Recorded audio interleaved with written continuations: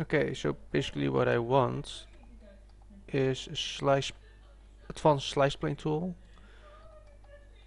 that looks at the height of a mesh and makes me able to make multiple slices at once. So for instance, 5 slice planes divided over the height of the mesh. Do I need anything? I was already working on something. Let's say here. I'm gonna slice it, and once it's sliced, the option to have all the vertices around these lines to be welded towards it, depending on the value. So the higher the value, the more vertices will be welded towards it. Doesn't have to be fully perfect, but it could really help me fix up a lot of the ugly stuff. So basically stuff like this, those could be welded.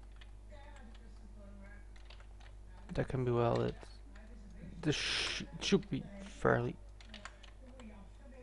easy, but it's just annoying, tedious, and time consuming as hell. Nope. Etc, etc, until all these lines that I made here are all properly welded within a certain value. I mean, I'm fine with most of these edges here, but